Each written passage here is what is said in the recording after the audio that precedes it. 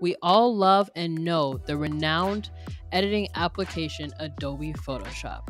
However, the idea of running the software as complex as Photoshop is directly in our browsers on the internet would have been hard to imagine just a few years ago. However, by using various new web technologies, Adobe has now brought a public beta version of Photoshop to the web. Truly incredible. Now, I think it's been out for about a year. I think it came out last year, so I'm a little bit late to the party, but let's dive in firsthand, showing you guys how you can use Photoshop on the web. So first of all, how do we access Photoshop on the web? All you have to do is type in your web browser, photoshop.adobe.com.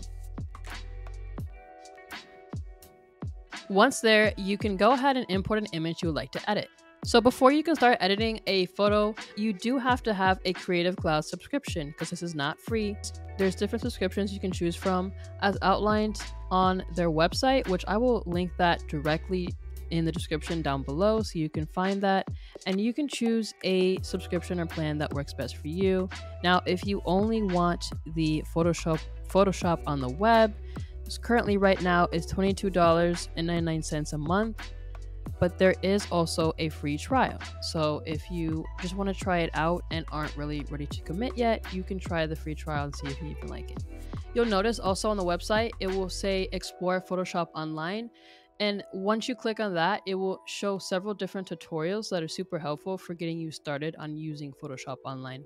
So go ahead and let's click on Get Started in Photoshop on the Web, Start Tutorial. We're going to look at the very first hands-on tutorial that helps us to basically jumpstart our process in Photoshop on the web. So it has some directions here on the right-hand side. It says Exploring Layers in Photoshop on the Web. Photoshop documents are made of layers that combine to form your artwork. Layers are great because you can edit each layer separately without affecting the other objects. So anyone who's ever used Photoshop obviously knows that you use layers and they're non-destructive. So over here is our layers panel. You will definitely notice that it is a bit higher and the location is slightly different compared to the desktop version where it was a little bit lower.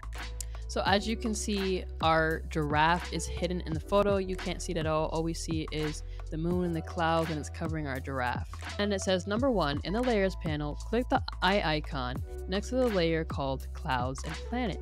Notice that this revealed all the artwork hidden below. Click the eye icon again to reveal the layer. So the next step is reordering layers. Now that the clouds and planet are visible again, you can no longer see the artwork that is stacked under the layer. Let's try dragging the clouds and planet layer under some of the others to see what happens.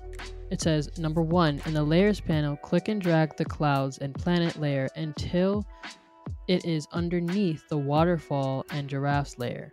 All of the layers are now visible on the canvas because you moved the clouds and planet layer to the bottom. Next is moving layers on the canvas. So you can use layers of different sizes and shapes to make really cool artwork. In this piece, let's see what the moon looks like if we were to move it slightly to the right. So we have a couple of steps. Step 1, it says in the layers panel, select the moon layer. So we're going to select the moon layer. Then step number 2 is in the toolbar, select size and position, and then we're going to select the move tool. And then step number 3 is on the canvas, click and drag the moon to the right until you're happy with the placement. So the moon is currently on the left, and we're just going to click and drag it to the right. So that was fairly easy, right? So go ahead and click next, and now we're moving on to transforming layers.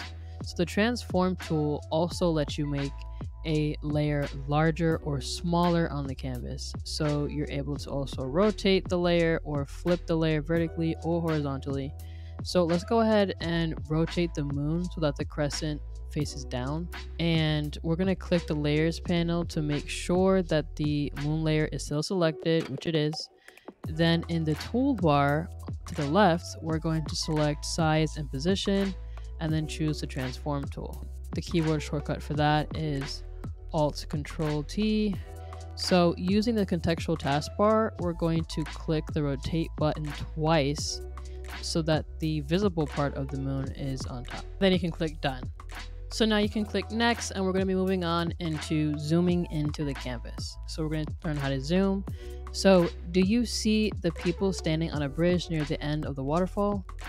Might be kind of hard to see, right? It says they're hard to see, but if we zoom in, they'll become much clearer. So we have 3 steps to follow once again.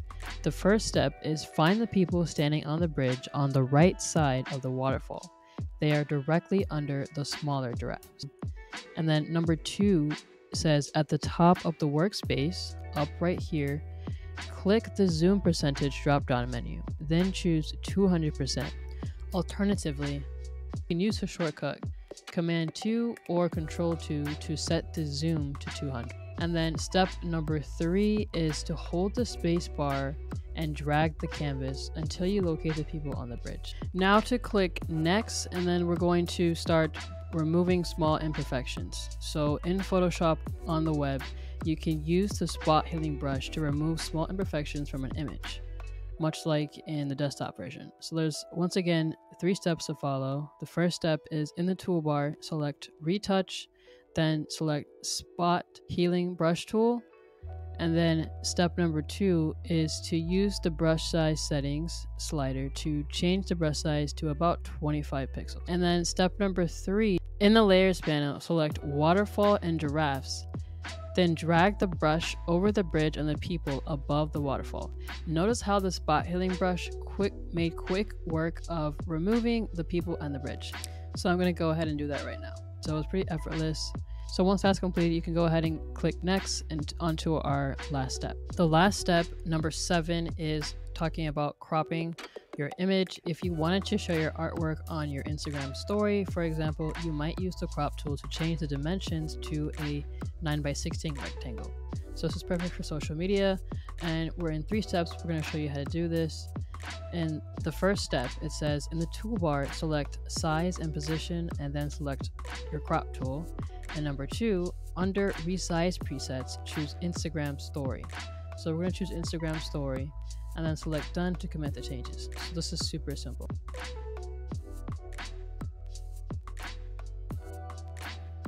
And make sure that you readjust the photo so that it fits the screen so that you can actually see what you're doing when you're cropping the image. So when I hit these 3 dots, you will see that enables the more options menu, which drops down, and then you can see the different resize presets that are available. And it's not only for Instagram, but it's also for Facebook, TikTok, YouTube, and LinkedIn. So this is really cool that it allows you to resize for all the different types of social media. And once you select that, you're able to maneuver your photo exactly how you want it so that whatever is showing in the cropped section will be in frame and you won't have an odd looking or off looking photo. So I'm trying to get both of the giraffes in this frame. So it should look something like this when you're done. And that's pretty much it for the Photoshop on the web tutorial. So it's not that much different from the desktop version. It may look a little bit different, but it's fairly simple, fairly easy to use, probably even easier to use than the desktop version. And you can also collaborate on this one, which is pretty cool. Adobe has aimed to make it easy to collaborate on files by sharing links with someone else. So even if the person doesn't have a subscription, you can still share links with them to your work or collaborate with them.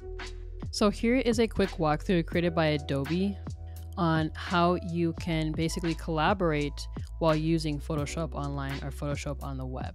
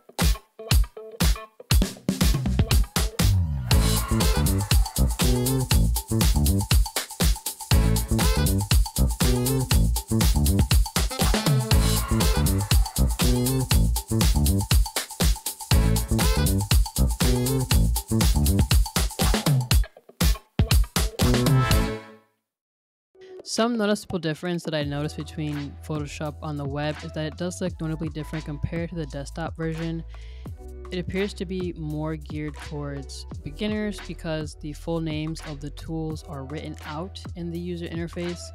So it makes it a lot easier to be able to identify immediately what everything is, and it's a lot clearer and a lot more difficult compared to the desktop version where it's more of a learning curve and you sort of have to kind of already know it or learn it before you can fully utilize it or know what it does and what it is. There are a few things that are missing. Some noticeable absences from the toolbox is that there's currently no patch tool, nor pen tool, or the polygonal lasso tool. And smart objects aren't supported either, so those are a few things to be aware of that are no longer in the online version of Photoshop. And Adobe says it's working to add these to the online version of Photoshop, but for now they're not there. You can even work between Photoshop Online and the desktop version, which is pretty cool. As long as you're signed into your Adobe account, you can switch between the two. So you don't have to ever worry about losing your work because it will all be automatically saved. Because your documents are stored as cloud documents and they can be opened in the desktop version of Photoshop or downloaded as image files. Photoshop on the web automatically saves your work to your cloud documents and it'll perform a save if you switch to the desktop app or another browser tab.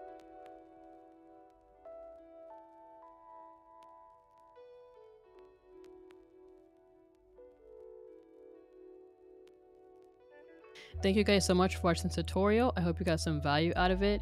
And if you would like to learn about all the new features for Photoshop 2024, definitely go back and check my previous video on what's new on all the Photoshop features. And you can check that video out right here.